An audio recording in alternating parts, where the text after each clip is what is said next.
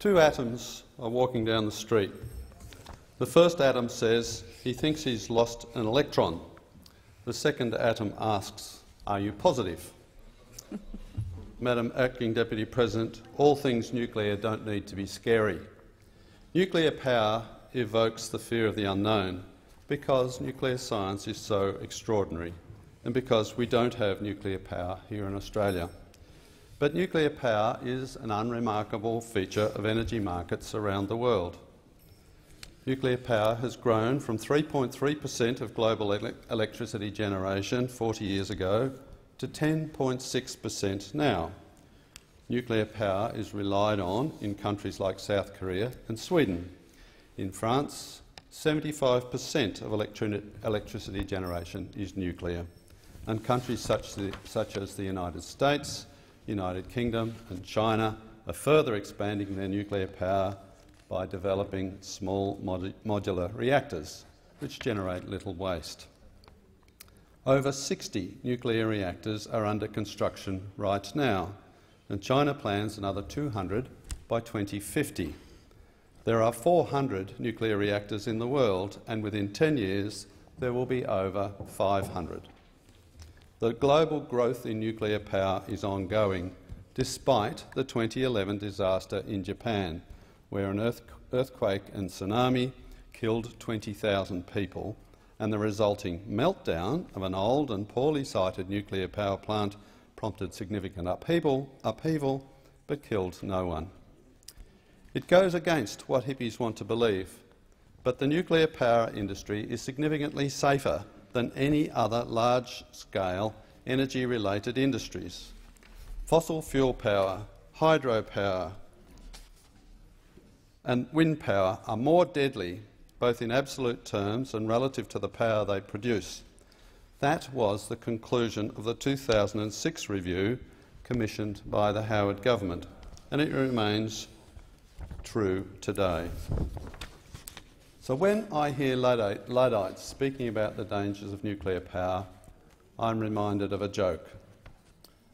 A guy walks up to a girl and says, "Let's chat." She says, "What about?"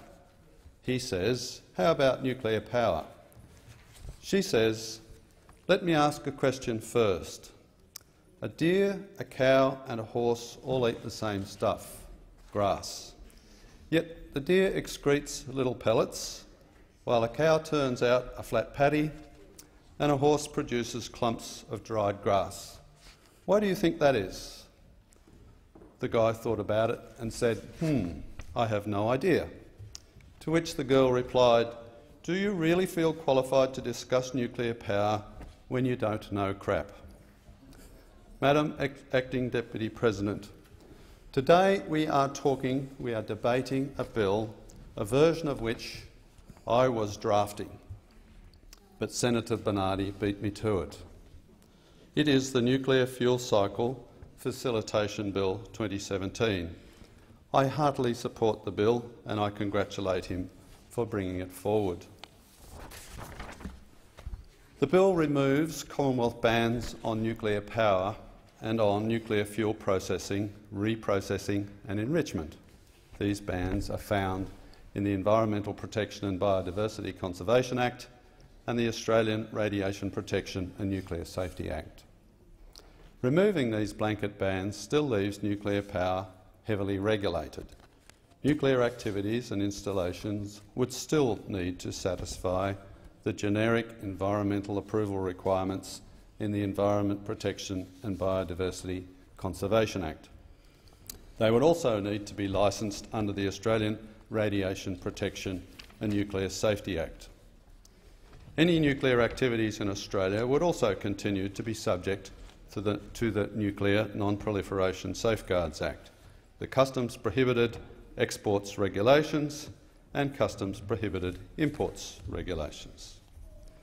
This bill, quite rightly, removes Commonwealth bans on nuclear fuels and power, but I think we can go further to show to the Parliament, the Government and the people that we can manage the nuclear fuel cycle in Australia. So I would seek to add to this bill by moving amendments at the committee stage. These amendments would establish a regulatory framework for nuclear fuels and power. They would allow the existing nuclear safety regulator, called ARPANSA, to issue licences to undertake nuclear activities, not just to the Commonwealth bodies that they currently issue licences to, but more generally. And they would require ARPANSA to make disallowable regulations regarding health, safety and environmental standards and minimum disaster insurance requirements. My amendments would also remove Commonwealth interference in state and territory decisions on uranium mining and the transportation and storage of nuclear power. This involves amendment of the Environmental Protection Northern Territory Supreme Court Act 1978, the Aboriginal Land Rights Northern Territory Act 1976, the Environment Protection Alligator Rivers Region Act 1978 and the National Radioactive Waste Management Act 2012. None of my amendments would trample on states' rights, so to get rid of the various bans on nuclear power that exist in state law, voters would need to vote at state elections for the Liberal Democrats, or if they weren't quite such strong supporters of freedom, they could vote for the Australian Conservatives. Mr. President, let me finish as I start with a cheesy joke to remind us all things nuclear don't need to be scary. A neutron walks into a bar. He orders a beer and asks the barman, "How much do I owe you?" The barman replies, "For you, no charge."